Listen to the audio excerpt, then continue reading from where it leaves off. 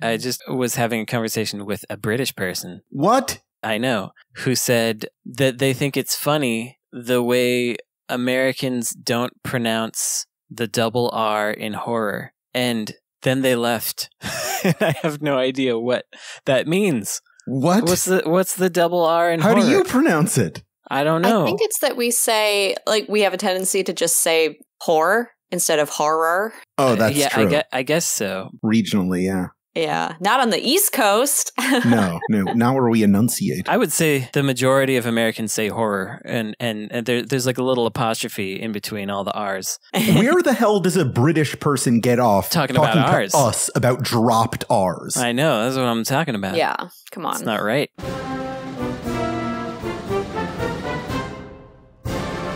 I do need capital and votes. Want to know why? I have a dream that one day every person in this nation will control their own destiny. This is episode 346 of Insert Credit, where our Congress is a panel of video game experts, our Bill of Rights is a list of questions I wrote yesterday, and our national anthem is a horrible buzzer.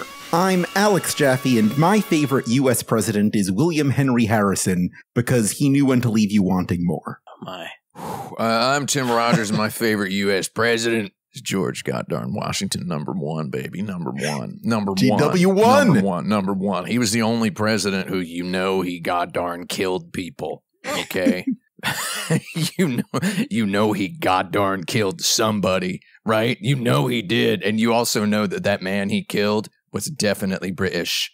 And these days, we talk about, can a president be a criminal? Is it okay for a criminal to be a president? This guy murdered, and he became the president. This guy walked into the White House with six-pack abs stained with blood. And the goddamn bloody finger streaks of blood across his abs are what inspired the goddamn flag. Okay? Yeah. So that's my president. Yeah, his left pec, somebody got some shots in, and he just murdered them to death. Exactly. Well, I'm Brandon Sheffield, and it's hard to choose a president that you like. That's why you got to try doing so as a joke. So Washington was a pretty solid one. If I choose Lincoln, then Lincoln's cool. Then our guest is out of luck here, perhaps. Don't underestimate our guest. Got one? I have faith. I feel like a lot more of them should have been assassinated, to be honest. Oh, So absolutely. I think it should have. I'm choosing Lincoln because #1, Civil War on the side of the North. #2, died. Which so cool. which a lot of our it's something that a lot of our presidents could Back of the head too. Yeah. Back of the goddamn head. Getting assassinated is something that I think many of our presidents, former and current, should consider. Yeah. So think about it. Yeah. I'm not going to tell anybody listening to my live streams or podcasts to go out there, kill the president. But, if any bus drivers happen to know where he gets his Starbucks or whatever, right? Yeah, I'm not going to come out on a recorded podcast and say that I'm pro-assassination. I'm not going to tell anyone to kill the president, but if a president is listening, I'm advising them to consider getting killed. Yes, exactly. Like, take your destiny into your own hands. Right. Manifest something for yourself. We've got a guest this week standing in for Frank Cifaldi. We have got Polygon's own video editor, Simone de Rochefort, is back on the podcast SDR. Celebrate the 4th of July. It's me. Did you say Polygonzo? I sure did. Are you Polygonzoing over there? Shoot, that would be so cool. Why have we never said that before? You're a Polygonzo journalism. Oh I'm my going God. Polygonzo. Are you Polygonzoing over there? I'm polygonzoing out. You're in the Polygon zone. Pogging out. What? My favorite president, I think, is Richard Nixon, because he was really in it for the drama, and I can appreciate that. That's true. And when confronted, he didn't say, I'm not a criminal. He said, I'm not a crook. Yeah, which that's is so cool. Exactly what a criminal would say, right? That's right. Like that's the criminal's word for criminal. And he has a very emulatable voice, which is fun. Yeah. If you're a president and you don't have one of those, what'd you even get there for? Yeah, our jowliest president. Don't you get there on purpose to subject the people of the world to broadcasted messages featuring your voice? Isn't that why you get there as the president? I think you're really onto something, because when I think of all the presidents that we have recorded on, have audio recordings of, they do all have a funky way of talking, don't they? They sound nuts as heck, right? Yeah. They sound, if anybody listening to this wants to become the president, first of all, consider KYS. But also,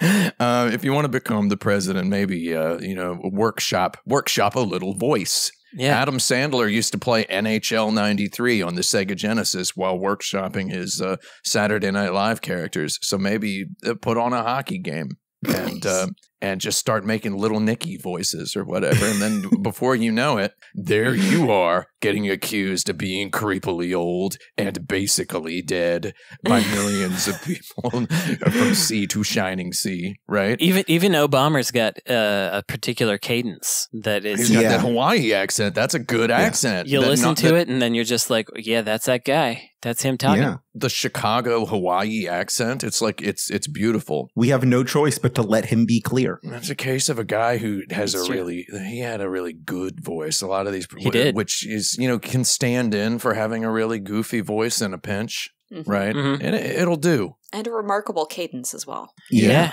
Mm-hmm. About 150 words per minute. About 150 words per minute, I think. It's more than 145, maybe a little slower than 150, something like that. Everyone says I talk slow, and I guess it's true. In the interest of democracy, last week I decided that Brandon was our winner, but I received an outcry of protest from listeners saying Tim deserved the win for that last episode. Yeah, two people mentioned it, so I didn't know anybody actually listened to this show. Much. It was because about it. It's your slime thing that you did. Because I talked about killing slimes while denying war crimes. The rhyme should have cinched it for you. The Dragon Quest Broadway musical. So I'm giving you the opportunity to introduce a first topic at the start of the show, Tim, unless you would prefer to defer to Brandon. Well, does Brandon have one? No, I totally forgot. Dane won no opportunity. Should I? Me don't know what to do. Actually, I'm trying workshopping my president voice. I got one actually. If you want it, is it cool? It's kind of cool, but it's more of a topic of discussion than it is a question. Oh, I'll take it. All right. Someone on the Insert Credit forums was talking about getting into HD games after having lapsed for a long time, and the way that they did so was to purchase an Xbox One for like $50 and then go to a used game store and buy a bunch of games from the last 10 years for like $5 each, because nobody wants an Xbox One and nobody wants to buy those games, but like you can get all the stuff basically because the Xbox One still plays everything for a cheap price. So I guess that is my topic of conversation, is the perhaps unsung, not hero, but helpers of the modern era. Obviously, Tim, you would say just get Steam and a computer. But the virtues of coming into a video game years after the fact. Is that what we're talking about? Or to a platform where you can still get all the stuff. It's just like slightly less good. I was kind of thinking about this in terms of like back in the day, we used to have a handheld version of every big game or whatever. And we don't have that. It was always the Chibis version. It was anymore. Yeah, we had the little Chibis version. But now you sort of get that in that, say there's a PS5 version of something, you could get the PS4 version for a lot cheaper. But with the Xbox One, you're getting even deeper into the cheap territory. So you can get all the Yakuzas or whatever, you know? So the question here is, when is it better to get the worse version? Something like that. There wasn't really a question. It's more just something I thought was interesting, because I hadn't considered someone in 2024 picking up an Xbox One and a bunch of cheap games that aren't exactly old. Yeah. Because we sort of have we have an unusual period in console life cycles that I don't think has happened before, where we have two consoles from two major platform holders that are basically drafting alongside each other continuously. Like the PS4 and the Xbox One are still totally fine. You could just get almost all the new games on them. Did the forum user say when they had like stopped playing games before picking it up again? It was like Xbox 360 era. Okay, cool. Okay, so they basically missed out on Xbox One era stuff. Mm-hmm. And Series X era. I'm assuming this person is like closer to my age than not. I believe that's the case. It just kind of sounds like, in my opinion, it sounds like they just didn't miss god darn nothing, and they should just get a mister and play Super Nintendo and Sega Genesis games.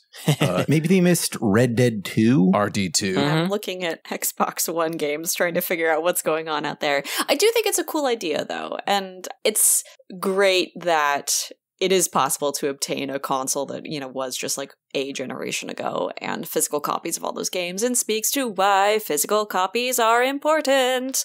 But yeah, that's, I think, not the era that I am looking to explore. I just got one of those little like Anberic like Game Boy things that has like all of the like the NES, the Game Boy Color, the Game Boy Advance on it, and all of those like games from theoretically when I was a kid, but when I didn't have any consoles because I was a kid. Right. I wasn't allowed to buy those. So it's very cool. Yeah, you can like get Final Fantasy 15 on your Xbox One. That's not that old. That's funny. I like that. It's weird. Like, you can't get Halo Infinite, but you can get a lot of other stuff. Like most of their stuff. That's kind of an affront to God, but I love it. It's just on there. Yeah, so you can just go all the way back to the Xbox One that truly nobody wants. Buy it for peanuts and get yourself Which Xbox One did this guy get? Did he get the big original? Did he get the S or did he get the X? So I feel like they're all probably pretty cheap right now. Wound up getting the X, the X because nice. it was $60 instead of $50, I believe. Oh, that actually kind of rules. Yeah, so like,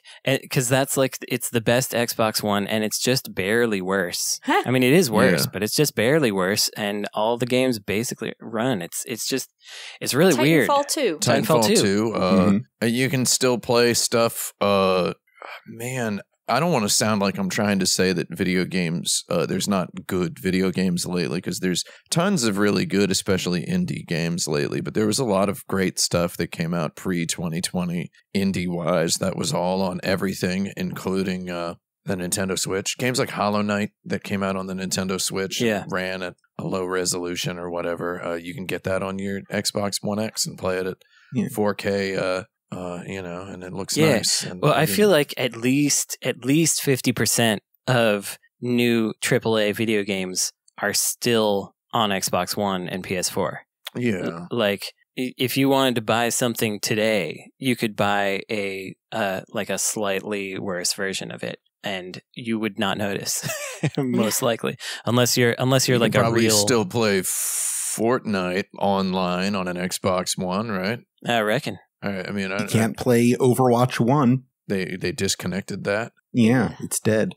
Yeah. Looking this up reminded me that Sunset Overdrive exists. Game's all right. One game that was Xbox One exclusive, but now you can play it on the other Xboxes, is Recore. And play that weird, creepy 60 FPS Gears of War 1 remaster. Oh, yeah. Smoke that. You can play Red Dead Redemption 2 at a decent 30 FPS and a pretty nice resolution on the Xbox One X as well. I hope that answers your question, random forum user. Since Super Mario Brothers, have we ever come up with anything better than pixelated fireworks to congratulate a player for completing an objective? Ooh, what about Big Loot? Yeah, Big Loot is a hot one. But when you open Big Loot, you kind of get an effect of pixelated fireworks sometimes. There'll be like sparkles and stuff. Yeah. Sometimes it's big old confetti, like a piñata blowing up. Yeah. Which is like the paper version of fireworks. That's true. Yeah. Everybody wants to promote safety in their video game graphics now, right? That's the rise of confetti. Yeah, that's it. So some form of explosion is the main thing. The human mind craves the reward explosion. Yeah. What about why do you link explosion with achievement? It's sexual. What about just a cool rotating sword? Like you could get for completing an objective, you get just like a cool rotating weapon. That's something. That's I pretty don't know cool. if I like it more than an explosion, though. I like to see a 3D model of a sword, sure. It's not better than an explosion for sure. Yeah. No. Like, I got an NFT. Great. It's it's not terrific. What if you just got like a dog that was really happy to see you at the end of the objective? Would that be better than an explosion? It might be. Physical A dog? dog spinning around. Yeah, just a dog like spinning. Does a little flip. Yeah. Mm-hmm.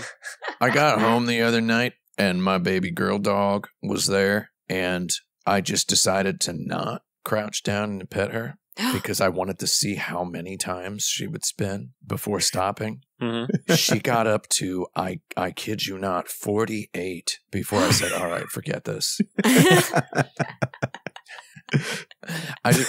She was going, and just like she does this like jumping, prancing, twisting spin, and boy dog's just standing there going, but girl dog's just like jumping like a donkey. It's weird. It's very funny. She doesn't stop. So I don't have a conclusive. I don't have a number. I don't know what. Do you like maximum. that more than fireworks? Oh, absolutely, yeah. Okay. Imagine sliding down the flagpole in Super Mario Brothers, and when you go into that little castle, there's a tiny Pomeranian sprite there that's just kind of flipping instead of the fireworks going off in the background. I kind of dig that. That'd be really That's good. not bad, I yeah. think that'd be all right. Yeah. And I think barring that, if I could just see my main character flossing at the end. Oh, that's important. Yeah. Yeah. Yeah, Fortnite really cracked that. Or dabbing. Or pogging. Or pogging. Pogging out, yeah. What is pogging? Don't do Oh, no. That's a can of Like worms. visually. Okay, I new think, topic. Let's clear the board. What is pogging? Now we know what pogging is. Is it that? It's when you go, It's that dumb Yeah. face? yeah. The YouTube face? Yeah, it's when you put your eyes really wide, make an O mouth. It's when it's Oh. when you realize that in many, many years you will be canceled and replaced with a lizard. It's the face you make. Okay. It's the face you make when you Yeah. receive the message from the future informing you Yeah. of that. Face of the fleeting nature of fame. Mhm. All right. Yes, yes, Nice. beautiful. I don't know who like 90% of the guys in my Twitch chat are, like the faces of the guys. I don't know who most Oh, of them you know are. 10%? That's really high. I know, I personally know Alex Jabali, who is the Jabated face. But then Okay. again, I think thousands of people personally know that guy. He's that kind of guy. You know, whatever that means. But I personally know and have met that guy many times. I've had breakfast with that man at a Las Vegas buffet. You know, not I don't know, you know, with an emoji superstar, right? One of the most famous emojis. I didn't know he was an emoji. He's Yeah. making a face in the emoji.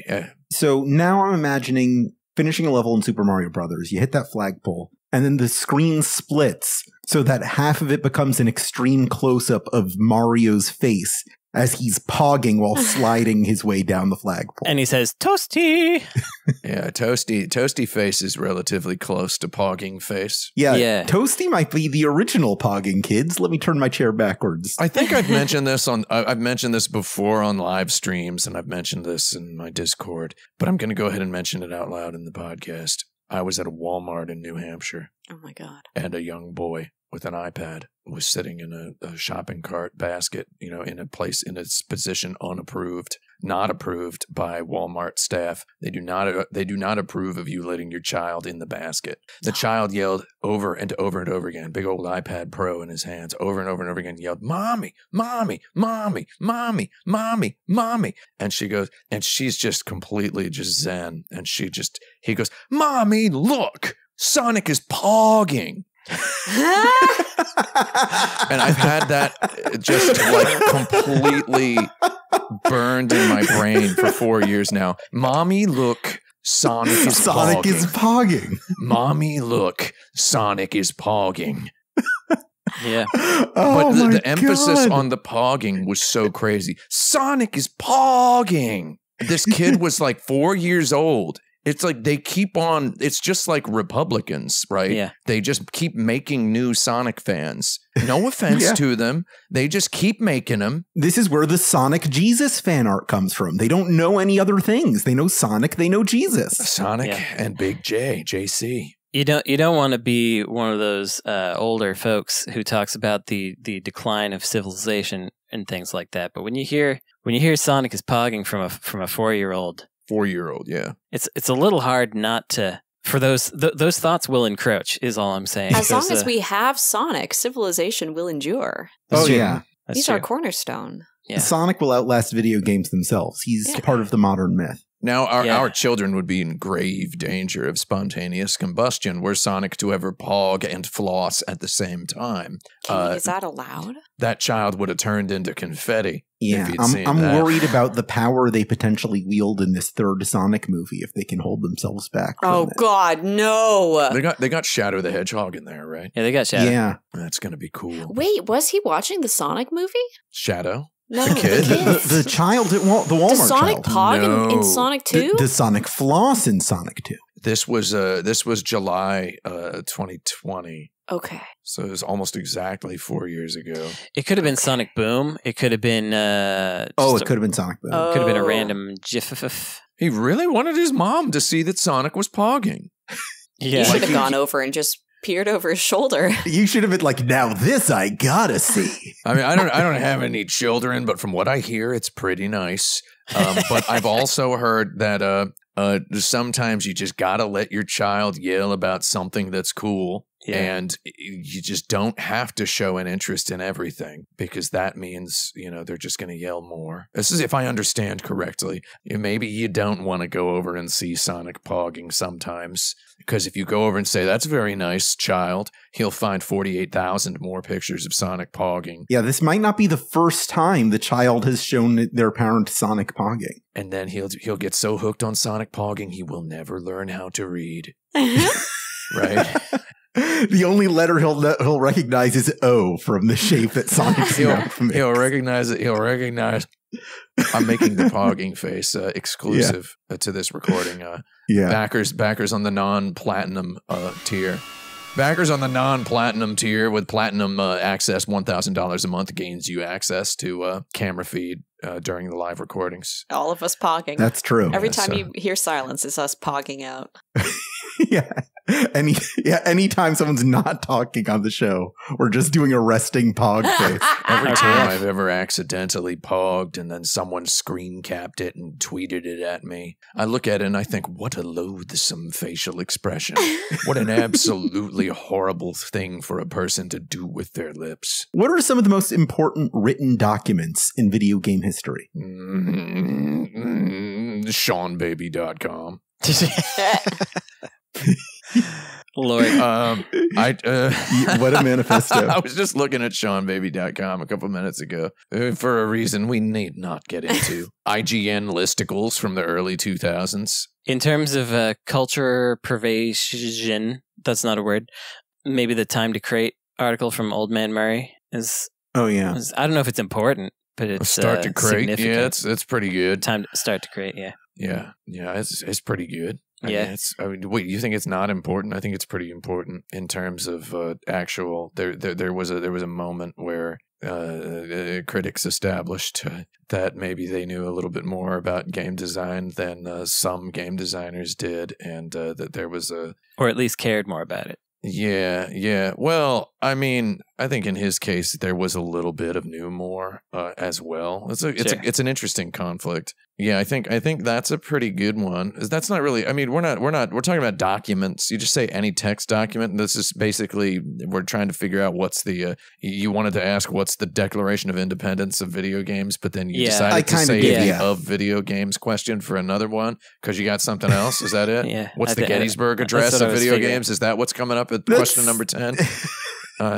I could host one of these. Oh, by the way, that Brandon's question. You're really busting my chops here. I reserve my token. Sure. But anyway, what's the Declaration of Independence of video games? Yeah, because my first instinct was something like the script of the first Dragon Quest, which isn't, but that's not Declaration of Independency. That's just like something that was a prototype for everything else. And it's also words that exist within the game. So that would be something like feels like a speech given on the campaign trail, or a speech given to try to rally the people into fighting in the revolution. Whereas the Declaration of Independence is an assertion of one's rights, as it were. We have basically all we have these days that gets anywhere near the power that Thomas Jefferson must have felt, calligraphying out the words "we the people" in extra huge font. The closest we get to that is advertising slogans, right? So Nintendo, now you're playing with power, right? I think it would have to be something like Genesis does what Nintendo don't. Oh, it's in the game. Yeah. I think it's in the game is too late. Yeah. I feel like, well, I mean, because originally it was, if it's in the game, it's in the game. EA Sports, and it's like that's just it's a good one. I think it really could be Genesis does what Nintendo don't, because Sega did sort of lose that console war, much like America is losing its independence in this year of our Lord 2024. So it sort of fits. Yeah. So I don't like how that casts Nintendo as Britain, though. Oi, oi, gov. They did publish Snake, Rattle, and Roll. So, I mean, Cobra Triangle, RC Pro-Am, Slalom. They published some Brit games, bro. Some big time I Brit guess that's games. true. You know? I can't argue with that. They did publish some. Yeah, I kind of buy Genesis does what Nintendo don't. I think Kid Icarus is basically a Brit game. If you've ever played like Nightmare or Saber Wolf, it's basically Kid Icarus. Kid Icarus is ZX Spectrum Core as heck. What about like patent documents? I like the no playing games on the load screen one. Those are pretty terrible and do kind of represent America in a lot of ways. So like the patent for the D-pad. Oh. The Plusky Switch. The Plusky Switch. What's the deal with that one? Nintendo has it. They patented the Plus D-pad, and that's why, like, for example, the Genesis one is a disc, and the I did not know that. Wow, that's so stupid. PlayStation has the middle gone from it. The D-pad feels like dog bonkers on every non-Nintendo console because of that patent. Yeah. The PlayStation has they're like legally required to refer to their D-pad as the directional buttons. That's their naming convention for it that they use to this day. They call the D-pad the directional buttons. You know someone is a narc or a paid shill if in their YouTube video they refer to the PlayStation controller's D-pad as the directional buttons. Yeah, because I only know this because I had to legally call them the directional buttons as an employee of Sony for several years. Wow. I had to. They forced us to do it. I had a friend who worked in the naming conventions and standards department, and she was very militant about this. Like she would make sure that me and my friends, when we were talking about PlayStation games, she'd be like, "Did you just say D-pad? What did you say? What did you say?" This sounds like I'm making some sort of absurd joke, but she did actually do this. Like at lunch, she would be like, "Are you talking about the D-pad? Did you just say the what did you say?" And it's like, man, come on. So did I hallucinate this, or did Nintendo acquiesce on the Wiimote idea? Because for a long time they were like, do not call it that. But then I feel like they kind of adopted it. Did they? Because I know that, brands are, especially J brands, are pretty big on loyalty to naming conventions and terminologies. It could have just been Nintendo of America, but let me see. NOA might have done it. I'm Googling Wiimote official name right now. They might... Wow!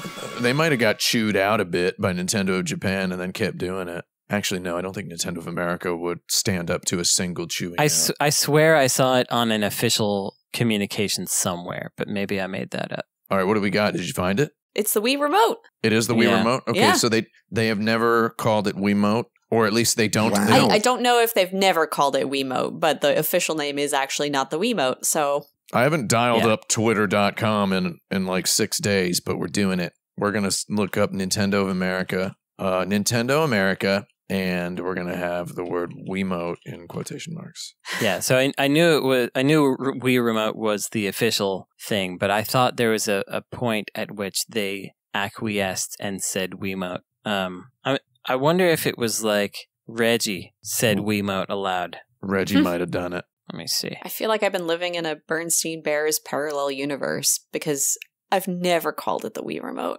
You've always called it the Wiimote. Yeah, I'm pretty sure. We were calling it the Wiimote since like Twilight Princess. where I'm from. I've been calling it the Wii Troller. Which is Sony headquarters. We were calling it that. I got a Kotaku article here with Reggie saying Wiimote.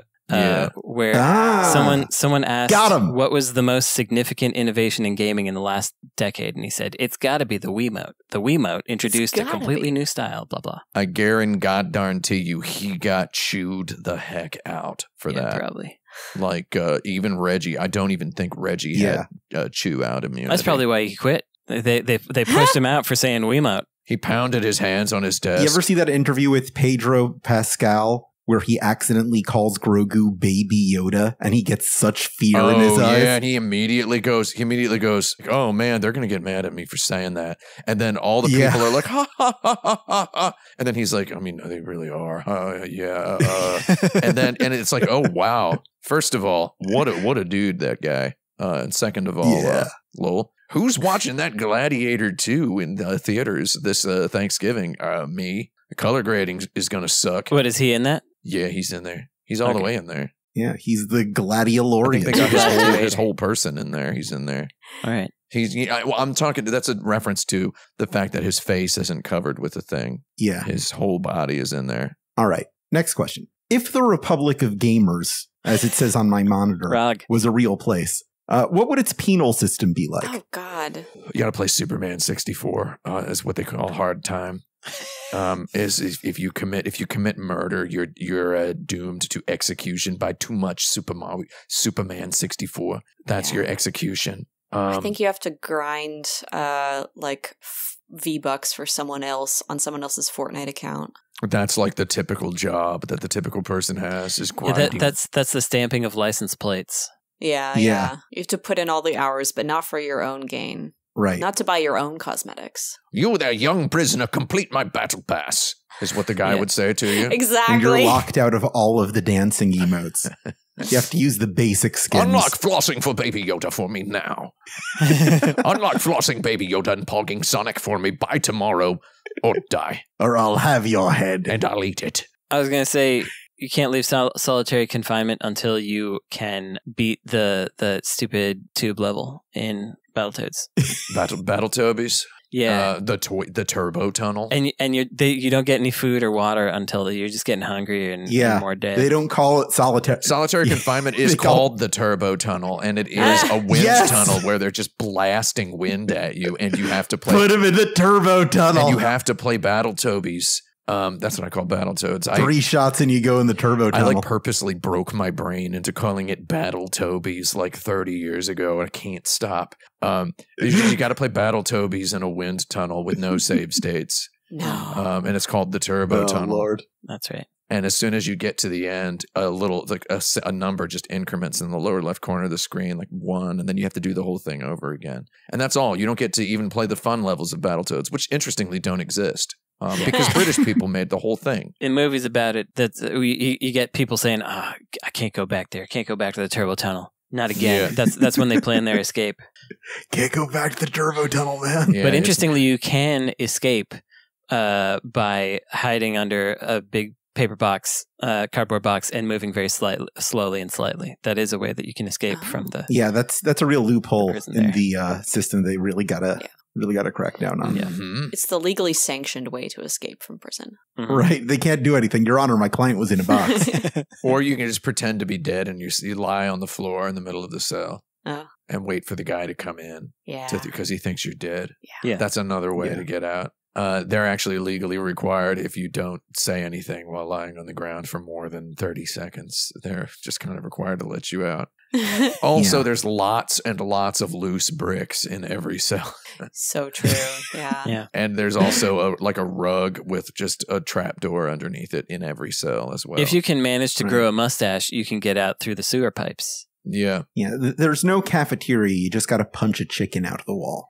Mm-hmm. How do you end up in jail? Because I know murder has to be legal. The Republic of Gamers will basically give any game a 7 out of 10 and you get thrown in jail. Yeah. Oh, yeah. That's the... A 6.9 or lower and you're in I think there. it's all thought crimes. Yeah. The only way. Give it 7 out of 10, you're done. You know, I recently learned that in the world of like wine tasting, anything lower than a 9 is considered garbage. Mm-hmm. Like it's even worse than video games. Yeah. Why? Well, you know how like in Olympic figure skating, like 6 is the highest score you can get in a category, right? I don't know. And then you notice that nobody ever gets like lower than a 5.4 or whatever. If I'm getting these numbers wrong, leave me alone, listeners. Right. But it's you'll notice nobody ever get. I remember being a chibis during my prison-like years as a valiantly bullied roly-poly chibis. I often remember as seeing a score of like a 5.4 out of 6 and being like, why don't they just, didn't this guy fall like 12 times? Didn't she fall like 14 times? Can't they just give her like a 0? Like, and then I realized, oh, they're all at the highest level. Yeah. Right. And they're all respected people, so they can't get lower than a score like this. So in other words, kids out there thinking a game should never get lower than a 7 out of 10, they seem to believe that if a video game comes out, it has reached the Olympics, basically. I wish that people actually believed that, though. It's kind of a miracle. It would be nice if they did really think that, because I the closer I get to finishing this video game we're working on right now, the more I do consider the miracle of birth that is an entire RPG getting finished. Congratulations. Well, it's not done yet. Well, congratulate me in it's 6 done weeks whenever you feel like it. Just press the button. Yeah, just press the ship just button. put it out there. You're almost done, so I'll offer you most of the word. Congratulatio. Thanks. Congratulatio. That's the name of Pedro Pascal's character in Gladiator 2. That's right. Congratulatio. It's the name of someone from Final Fantasy 15. Oh, yeah. Oh, absolutely. Gladio's like deadbeat dad is named Congratulatio. Congratulatiolus. I had some cup noodles with that guy. All right. Well, we'll be right back after a quick break.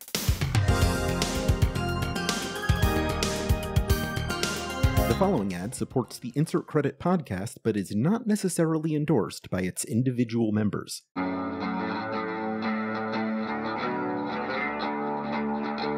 This is the Insert Credit Quick Break.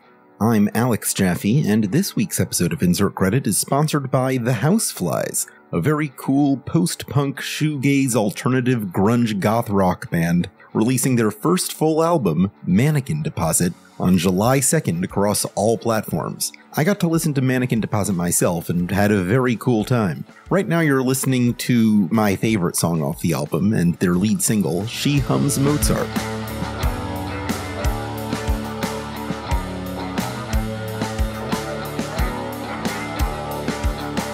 Mannequin Deposit will also be available for download or on vinyl at wilhelmsons.com. Check out She Hums Mozart, Mannequin Deposit, or even the Houseflies 2022 EP Glimmer as soon as you're done listening to this episode. In fact, pause the episode, do that now, and chill out with the Houseflies as our musical interlude before we bring you back to the dirtbag. Get buggin'.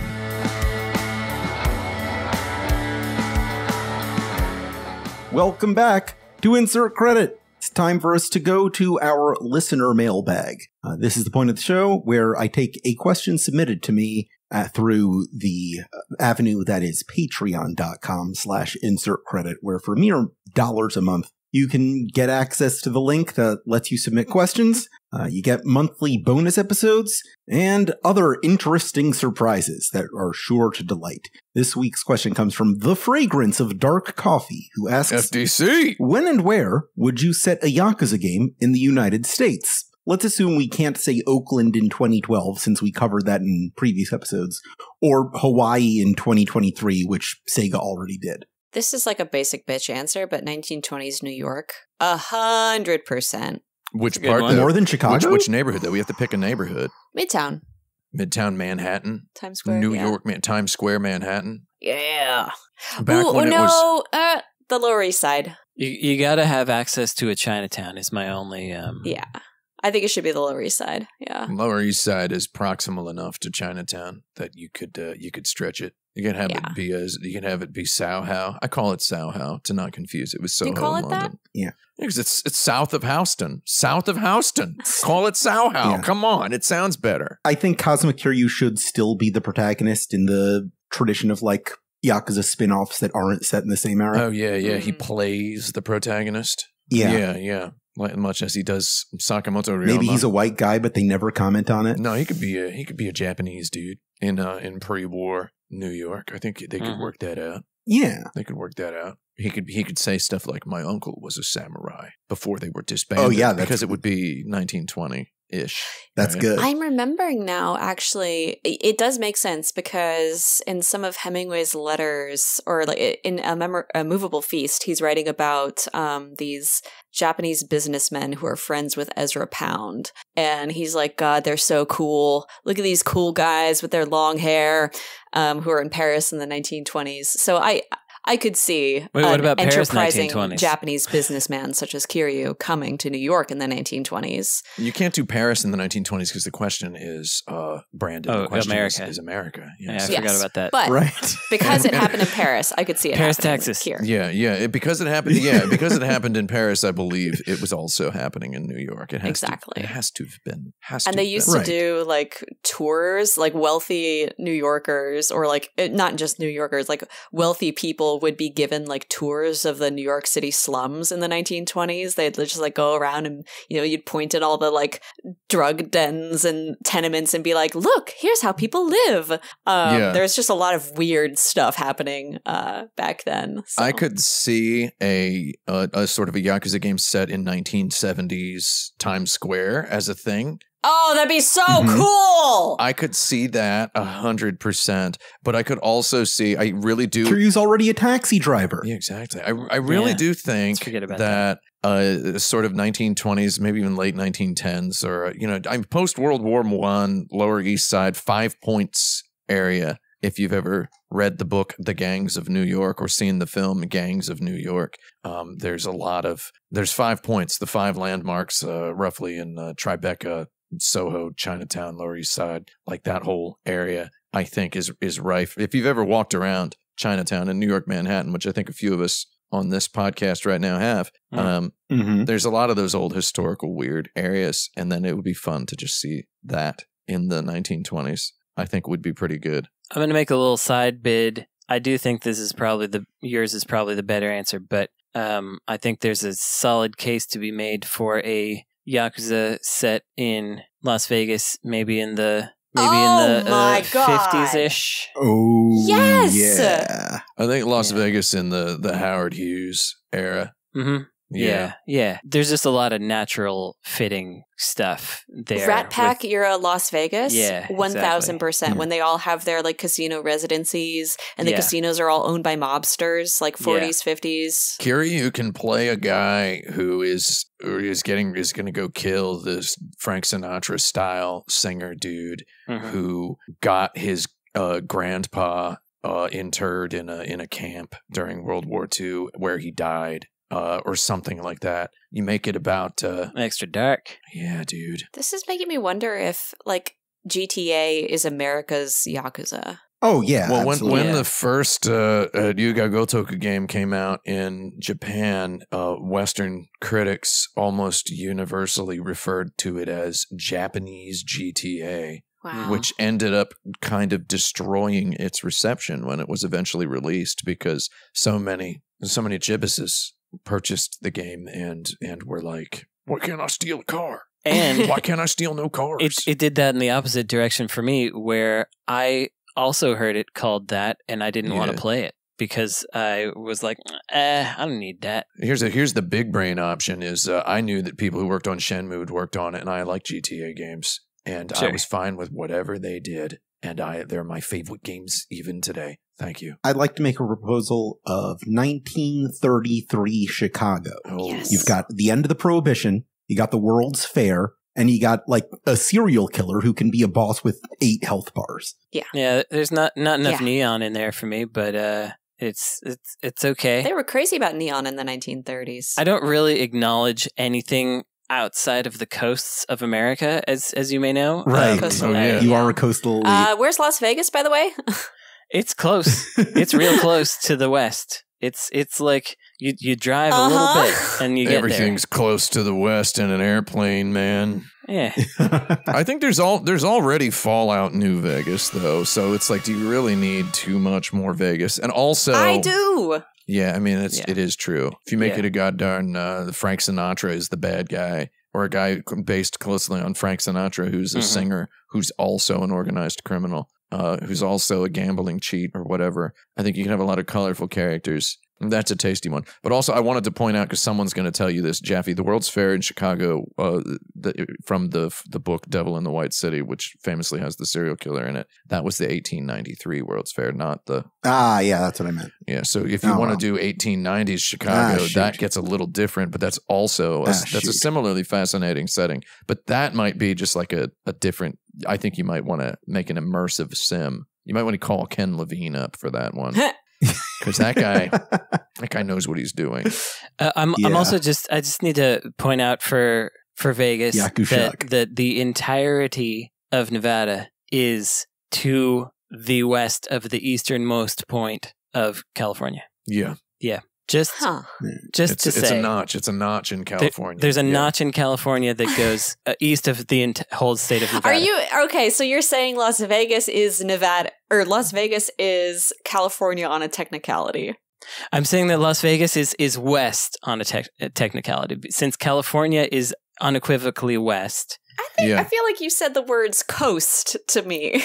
This is getting to be a certain sort of thing. It's true. I just want to, first of all, we need to pause for a moment. I would like to implore the listeners, give me no guff about this. I didn't goddarn say it. I also think maybe Brandon could check out some of the other states, because I've been all around the world. Well, I was mostly making a joke about that. I know you were, but okay. People don't know that, Carl. I've been goddarn everywhere, and let me tell you something. The middle of the country is the real America. No offense. I live in New York, Manhattan on purpose. I've lived in California. The middle of the country is the real place. Like, no offense to the other places. We don't have time to get into this, but I believe that. That's why I don't live there. Yeah. Well, I mean, there's nothing wrong with. I don't need no real America. Give me the fake stuff. Ain't you ever heard of no amber waves of green? Why not put yourself into a community where your vote matters a little bit more, like et cetera, et cetera? I don't know, man. Who cares? Who cares? That's a good segue into my next question. Cares? Is democracy good for video games?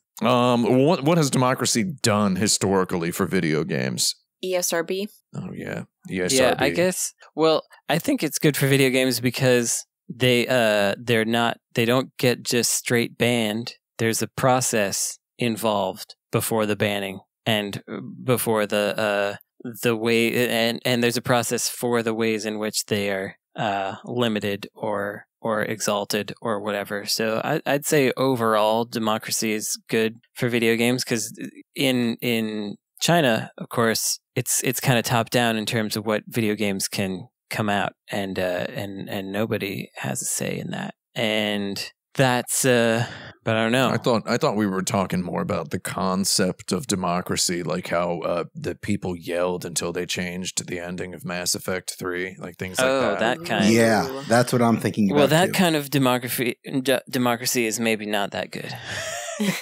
Turns out the people don't understand. No. But they added back the vagina bones to Stellar Blade, so VBs. That's true. Oh, did they? Wait, did they? I thought they had. Vagina bones. Imagine caring about that game like at all. That would be so weird. Could you like? It'd be so weird to like think about that game. That's it. Right? Is that it? Let's all just think about Stellar Blade for a second right now. I'm pogging. Yeah. Imagine pogging while thinking about that game. Oh my god. Mommy, Stellar Blade is pogging. I can imagine no more lugubrious an occasion for pogging than whilst considering Stellar Blade. Let me tell you. That would be my last pog. I'd cold turkey on pogging after that. But yeah, if review bombing is the idea of democracy that we're talking about, then I'm not as on board. Yeah, with that's that. part of it. What is activism if not review bombing the world, though? Yeah. Right. So true. A lot of times you're just inertly screaming upon deaf ears. Yeah. Right. In this Leaving world. negative reviews upon deaf ears. Yeah. Like basically the guys in charge can't read. So that all your negative, they can't read numbers even. They didn't even get that far in grade school. I'm talking about rich people here. Rich people can't read. We know this. They were busy developing their unique voices. Mm-hmm. They can. Right. They're developing their. Oh, I'm gonna talk in like this, right? It's like what this guy's like. His mom is like, "What's wrong with you, Johnny? Stop that!" Oh, mom, I'm gonna talk like this, and I'm gonna be the president. Like, oh, you're nuts, Johnny. What's wrong with you? Eat your oatmeal, right? That's Johnny for you. Yeah, that's, rich people. John. That's Jonathan John Kennedy Jr., John F. Kennedy. Yeah, that guy's... John. That guy got wasted. No offense. Now there. Yeah. That guy found out. I wonder, that guy was pogging. I don't want to make fun of a guy who died in a plane crash. I'm going to die in a plane crash someday, so it's extra funny. Oh, I'm going to fall down a sewer grate. I'm going to fall down a sewer grate. Who put out the lights, you'll say. Your final words. Yeah, put that on my tombstone. But anyway, we all know rich people can't read, and that's their superpower. Because if you can't read, you don't know what your haters are saying online. Yeah. A broken clock is right twice a day. A rich boy who can't read is always right about his online haters, right? Mm-hmm. So that's a superpower. That's democracy, Carl. Yeah, I guess review bombing is in the situation of that thing that people say and don't mean, where they're like, I don't agree with what you say, but I'll defend to the death your right to say it.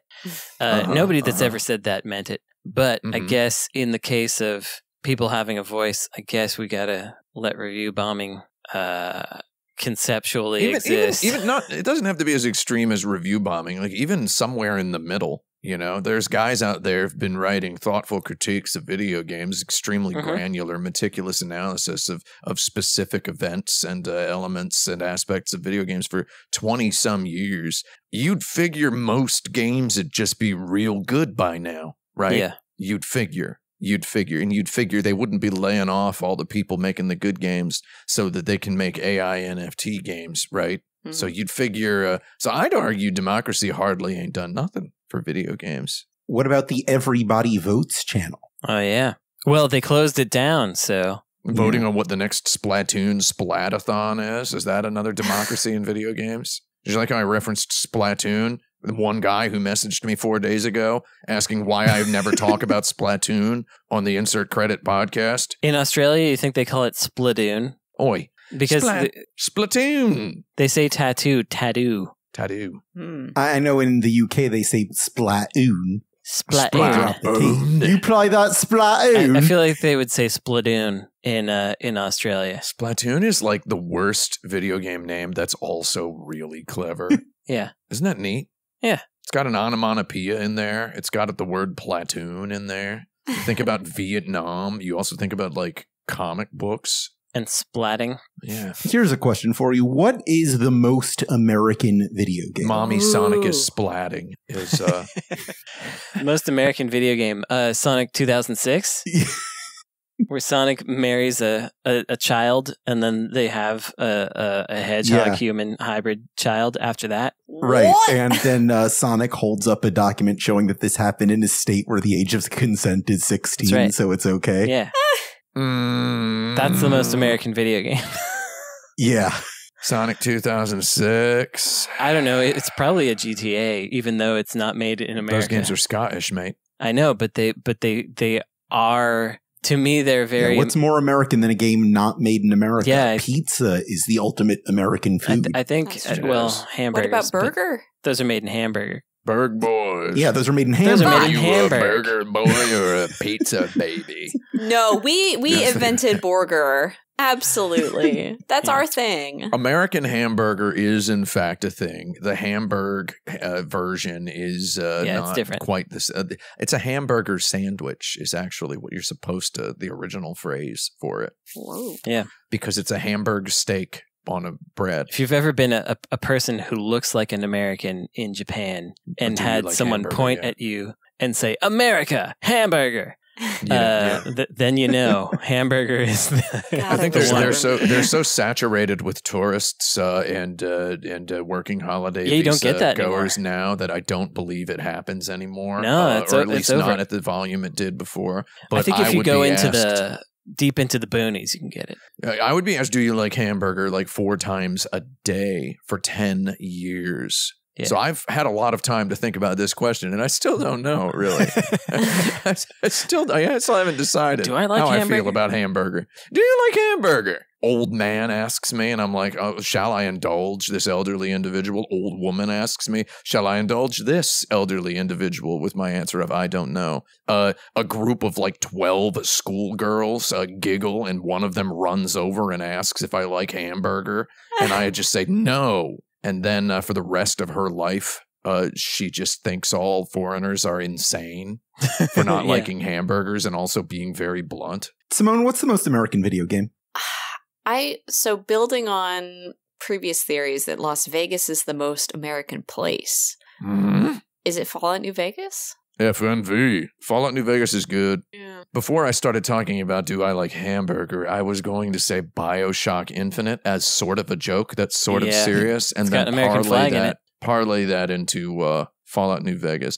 Well, I mean, think with the misunderstanding of history, it works pretty well. BioShock Infinite absolutely does work very well for encompassing lots and lots of different flavors of Americanism. As I have observed earlier in this very episode of this podcast, the middle of the country is most of the country. It's the real place. So in order to define the real America on balance, we'd have to take into account all of those wrong-headed ideas and such swirling around in a... There was a time when everyone thought BioShock Infinite was a really good idea, and it got, I believe, a 10 in reviews from Polygon.com. And as the years have gone on and America has matured, we've realized that perhaps it wasn't such a good idea after all. It was never regarded as good or interesting by me, and I wrote the one negative review on the whole internet that went up around the same time as that Polygon one, and I got roundly yelled at. But today, I am History celebrated. Has vindicated you.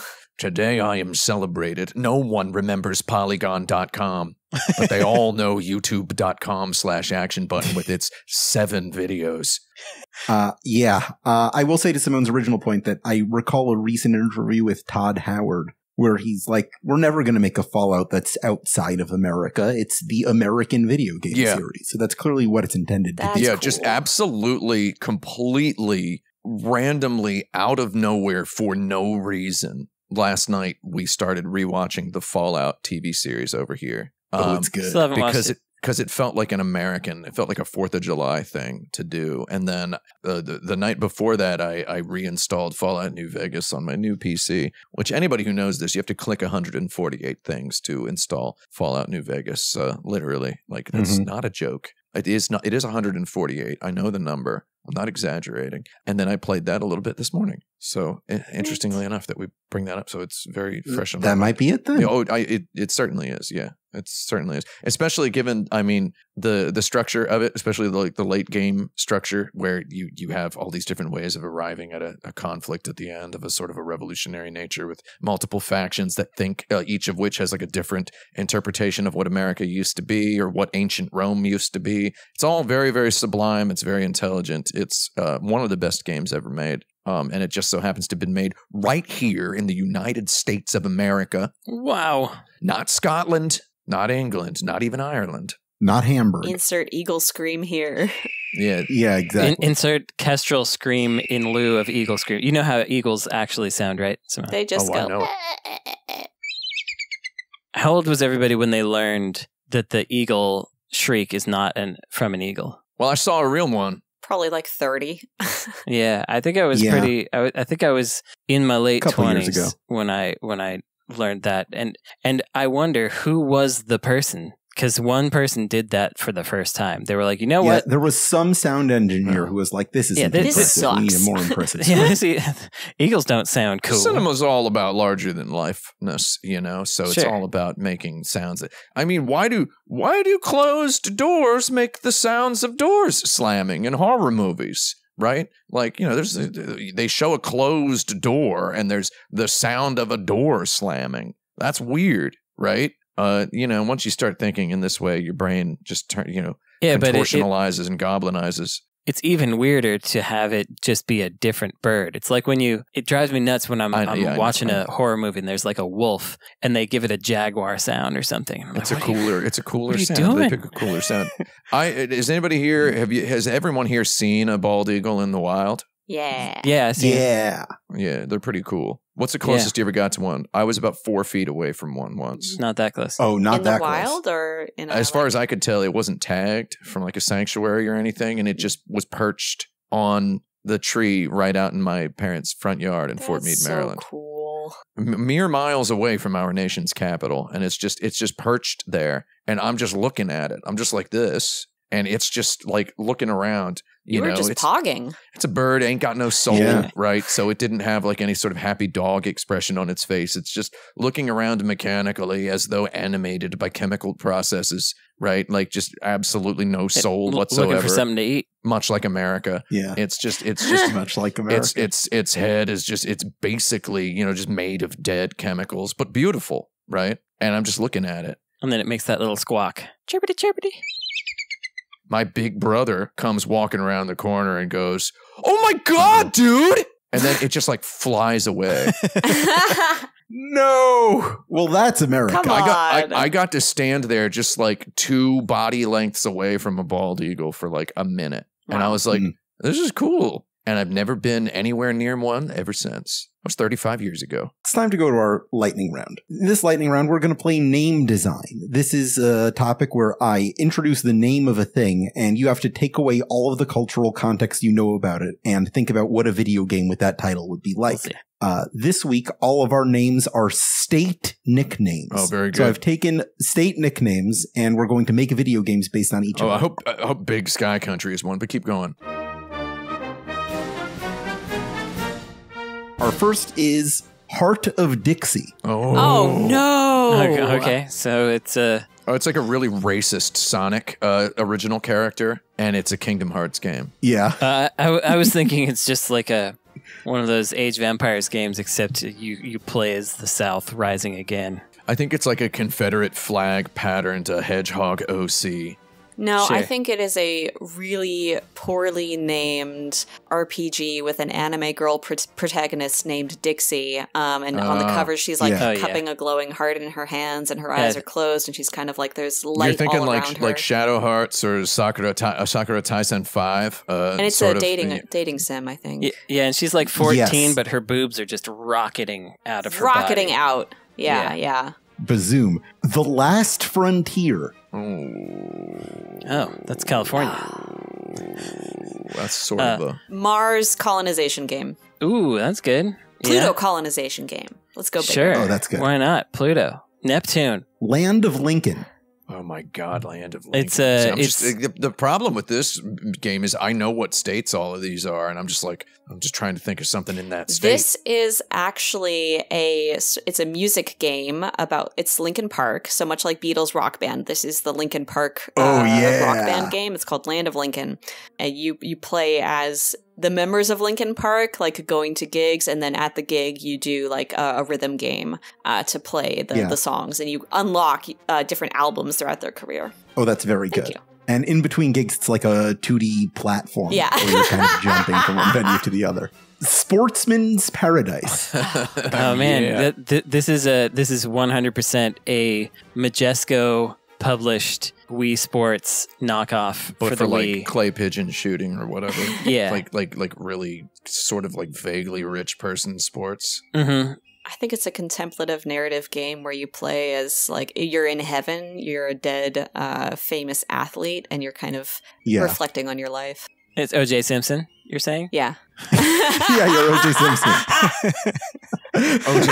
O.J. Simpson in heaven canonically. He's in heaven, but then suddenly he realizes. Well, okay. Seriously though, can we just like I don't want to be like mean about this, but O.J. Simpson is in heaven because he was acquitted of murder by a court of law in the United States of America, which is as good. Oh, that's right. As a Yeah. pardon by God. That's okay, so It is one nation under guys God. in heaven, man. Deal with it. Yeah. He is having Legally. a good time up there, starring in his own video game. Land of 10,000 Oh Lakes. my God, Minnesota, dude. it's a fishing game. It's a game where you play as you play as a loon, Oh, the state Yeah. bird of Minnesota, the most beautiful bird in America. Actually, they make a funny sound. I like They make them. the best sound. The best sound, Carl.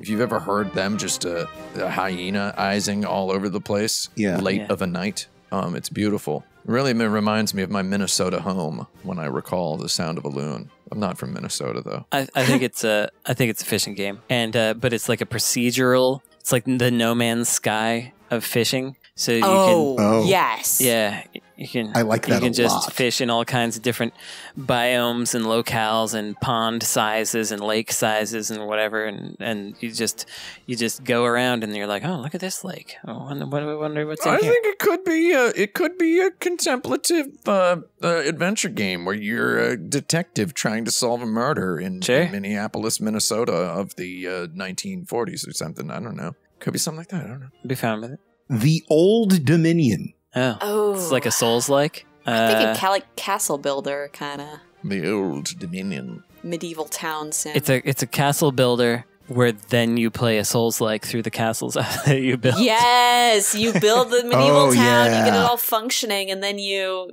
have to go in and Have to go in and It's Chronicles of Dungeon Maker, but it's a Souls-like. Yeah. Yeah, I like that. Chronicles of Dungeon Maker is so good, dude. The Licentious Republic. Hey, what? The Licentious Republic. The Licentious Republic. Which state is that? Ooh. Everybody guess. I have no idea. I got no clue. Is that here in God's America? Yeah. It's not like Canada or something? No, there is a state that is called the Licentious Republic. Is it Rhode Island? It is Rhode Island. Oh. Rhode Island. Wow. Huh. It doesn't make any sense. I'm going to admit something here. I don't know what licentious means. Licentious. So I'm going to look it up. It's like lewd. Yeah. Like lascivious? That's what I thought it meant. Lascivious? Promiscuous and Yeah. unprincipled in sexual matters. Well, look at that. Yeah. What? Yeah. Licentious. Rhode Island is the sexy state. It's a I sort guess. of it's just a sort of a rebellious name that they gave unto their colony. Hot. We're sex havers is basically what... Yeah. The Licentious Republic. Oh God, that's got to be some kind of. Oh, you know what it is? You know those like Chinese mobile games where you're like in the emperor's harem? Oh, yeah. Oh. I think it's one of those, but maybe you're like playing as the emperor and building your licentious Yeah. republic. I guess it wouldn't be a republic if you're an emperor, but you know, whatever. Right. And occasionally you can pull some pins to release some magma to turn into rock and some water so your guy can get to a treasure. But I was thinking about Leisure Suit Larry in the Licentious Republic. a licentious suit, Larry. He'd love it. He'd love it there. Yeah. He'd love it there. That Larry is a little too licentious. A little too leisurely, too. Almost Heaven. Ooh, Oh, West wow. Virginia. O.J. Simpson. O.J. Simpson. No, again, it's not almost heaven. He's in heaven. He's all the way in there. It's not just a pinky toe. Almost Heaven would be one of those Bioshock likes where it's Yeah. there's like Is this the game Kanye West made about his mom? there's like a Yes. big twist, but you know the big twist from the first 30 seconds of the first cutscene. Yeah. Yeah, the child is dead all along, sort of thing. Yeah, I'm getting like road tripping bank robbery game from Almost Heaven. Okay. Yeah. Driving across America, One last job. Mm-hmm. Mhm. real America. I can see it. Yeah. You're trying to do the one last score, which will get you to your version. You're gonna go live in Heaven, Massachusetts, or somewhere. I don't know. Yeah. Forever West. Ooh. Oh God. I feel like that's a game already. Yeah. Yeah. It's just like a knockoff pirate cart game of American Tale 2 Five. Wait, this is Kanye West's game. Yeah, that's it. Oh, I was thinking Adam West. Ooh. Love that guy. Oh, Adam West well, Batman. Yeah, just having to do convention after convention as Batman. So yeah. here's what I think it is. Sony sees Halo Infinite and they're like, God, we got to do something that we could keep alive forever, just like that. Well, we got this Horizon, whatever, Forbidden Horizon West Forbidden game. West, yeah. Let's make a game called Forever West, with just like Halo Infinite, and it'll be the best, just like Halo Infinite. Horizon Forever West West. is the best. Yeah, Horizon Forever West. And it stars Kevin Costner. Yeah. I've got one last late minute addition Oh, yeah. here. Oh, yeah. Big Sky Country. Big Sky Country, dude. Wow. The best state nickname. It is a good one. Does everybody know what state that is? Montana, baby. It's Montana. Montana. That's one. Does everybody know that one, right? Yeah. I think everybody that's knows? the one that people know. It's the best. It's the best one. I think that's the only thing I know about Montana is that it's called Big Sky Country. Well, if you ever been there, you'd know why they call it. There's about 500-600 people that live there. Oh, there's more than that. But if you've ever been through there, you'll know why they call it that, dude. Because the sky's real big. it's got a big sky. Brandon real can't big. go there. I'm not allowed to go there. Wait, aren't you allowed to go there? Because it's not on the coasts. Weed's not legal there. Is that why? You'll never see the big sky. AKA Las Vegas, well-known coastal city. Okay, big sky country. What? It's one man's sky. It's just a game where there's just one guy and he owns the sky. That's not a game. I think it's a game about like flying a rescue airplane. Sure. I don't know. Oh, here's what I'm thinking for Big Sky Country. Imagine Fortnite balloon fight. Oh wait, I'm thinking about where it's 100 people in the sky. That's so much better than anything I was going to say. What about like a Skies of Arcadia type game where everything's islands, floating islands, and so That's it's all sick, Big Sky too. Country because it's all floating islands It's a and country playing in the sky. RPG. Yeah. Big sky country. And the biggest country is embroiled in turmoil, and you from a far-flung island are called upon to solve this issue in the biggest sky country. How does Donkey Kong Country fit into this, though? Yeah, well, that's one of the islands. Donkey Kong Island. You get there on Funky Kong's barrel plane. And then that's your vehicle for the... Okay, I don't care anymore. Pladoomp. Yeah, That's the sound that the barrel makes in my brain. Well, that's the episode. Simone, I'm going to give you the victory because Fallout New Vegas is the most American video game. Congratulations. Nice. Wow. I'll talk to you off mic about getting a question ready for next week's episode. But for now, does anyone have anything they'd like to plug or recommend to our listeners to engage in between this episode and the next? This comes out on July 8th, the most American day of the year. That's right. I got a few things. One, I gotta get on my apology tour here. Here we go. Favorite segment, Yeah. Brandon's apologies. I recommended the yogurt Biblos, and I said it was from some other country. It's from it's Lebanese yogurt. I said it was some other L country. I get the L countries confused. Okay. It doesn't make any sense to anybody but me, but that's true. Anyway. Okay. Yep. Yeah, I You confused. just file them together. Confused my L countries. One little recommend is check out the Homebrew Games Summer Showcase 2024. That's something that I should have mentioned quite a while ago, but every year some folks get together and make a summer showcase of all of the upcoming new games for old consoles. So like your NES, your Game Gear, your Genesis, your Super Nintendo. There's a neat looking Virtual Boy game. Check it out. That's kind of fun to see just what kind of basically what homebrew games people are working on for home consoles. One more thing, maybe you all knew this already, but did you know they have you can watch television on your TV now? Do you know about this? What? That's right. What are you telling me right now? I didn't. As soon as HD televisions existed, also basically as soon as I left my mom's house, I disengaged from broadcast television entirely. I didn't look at it because, who needs it? But in the intervening 25 years or whatever, TV's gotten real weird. And now it's basically like basic cable.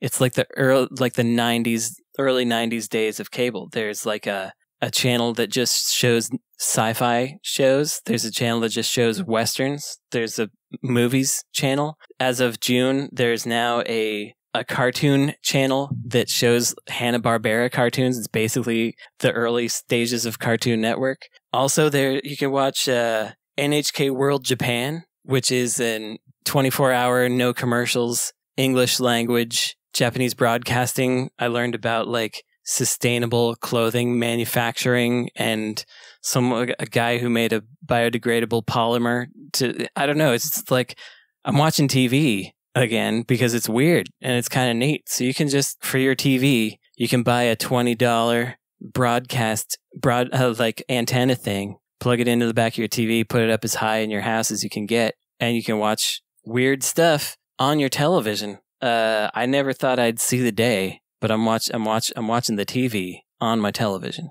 So I just thought I'd let people know about that in case they didn't know about it. You could watch it for free. There's 5 Vietnamese channels. There's 4 Korean channels. There's like 7 Chinese channels. At least in a major metropolitan area, you're going to get that kind of stuff. There's 120 something channels that I have access to here in Oakland. Pretty neat, pretty weird. So that's my recommendation for you. Check out TV. Go watch TV. Yeah. Yeah. And specifically, if you can find it, I don't know if it's on VOD or something, but the NHK World Japan program, Rags to Riches, which is about sustainable fashion, is super interesting. Super interesting. Check that one out. The end. That's what I got. Who else has got something? I work for a gaming website that has a YouTube channel. Oh, that's good. It's called Polygon, and we make videos, and we put them on youtube.com/Polygon. And my next one, it's not going to be up when this episode comes out, but I think it'll be up not long after, is about how apparently I've been playing Elden Ring wrong for 2 years. Oh, no. 2 years. Do you make the pog face during the video? Do you I pog? might. I haven't shot it yet. Maybe I should. Do you want me to pog? Do you have any videos for freaks and weirdos who don't play modern video games? Videos for freaks and weirdos who don't play modern video games? Undoubtedly. Yeah. I made a video about copyright law. Okay, that's a good one. That is kind of centered around Gatsby Jam, which is an itch.io game jam that happened when Gatsby went out of copyright in 2021, I think, or 2. That sounds right. Sounds right. And there were a lot of like neat like little RPGs and stuff that came out of that, including Gatsby Jam, which is one of my favorite little free game. Or is it free? Did I pay money for it? I can't remember. It's a rhythm game on itch. It's called Gatsby Jam. It is set to the game creator reading a passage of The Great Gatsby, and you have to control the eyes and mouth of Dr. T.J. Eckleburg as the notes come down. Ooh. It's so freaking cool. It's good. And honestly, it's moving. Yeah, this is the kind of stuff I'm talking about. You got to check that out. Freaks and weirdos. T.J. Eckleburg, huh? You know, he's based on the Moscot sign. I didn't know. Moscot Opticians in New I York. thought he was based on Sonic. Sonic the Hedgehog. That's Dr. Eggman. Yeah. Some call T.J. Eckleburg the original Pogger. No, he was just eyes, man. Come on. Yeah. Pogging requires a goddamn mouth. A full mouth. Is there a smizing equivalent to pogging? You're just pogging with your eyes? No, I don't Smogging. think you can do it. I don't think you can do it. I'm getting gravely serious here. I find this very offensive, you would ask. Everybody knows the pogging requires a mouth, Charles. I'm looking at everybody open their eyes real big. Doesn't work. In an attempt. That's what we're doing. Yeah. Doesn't work. You know what No. you can do with eyes is you narrow them. Yeah, you narrow them. Whoa. That's an anti-pog gesture, however. Mm-hmm. Yeah. One can't quite pog. That's with just how a we pair do of it eyes. in the American West. We narrow our eyes, and we ask whether punks feel lucky. If you find yourself narrowing your eyes a little bit too often, consider buying sunglasses for God's sake. That's a good recommendation. Yeah, I wear those every day. It's not my official recommendation, but Do you have an official recommendation? seeing as it's literally my job to describe the aspects of what I like. Are you asking me to do work for free? Because I don't recommend doing work for free. I don't recommend. All right. I don't recommend doing work for free. Okay. But if you do have to do work for free, make sure you have a really funny reason that has just a really delayed punchline that nobody's ever going to see coming. So, Oh. All right. I'll keep that in my back pocket. Save that for your tapes. I have got a recommendation of my own, and this is what it is. I would like to recommend, if you enjoyed this episode of Insert Credit, or any episode, please rate and review our show on iTunes, on Spotify, on archive.org, wherever you can get it. You could also support us on patreon.com/insertcredit to pay most of the people involved in production of this show. If you'd like to sponsor our show with an advertisement or personal message, you could do that by contacting us at show@insertcredit.com. You could also join our community at forums.insertcredit.com or find us on youtube.com/insertcreditshow. This episode is edited by Esper Quinn with music by Kurt Feldman and John Philip Sousa. I'm Alex Jaffe. I'm Tim Rogers. I'm Brandon Sheffield. And I'm Simone de Rochefort. And look, Mommy, Sonic is pogging!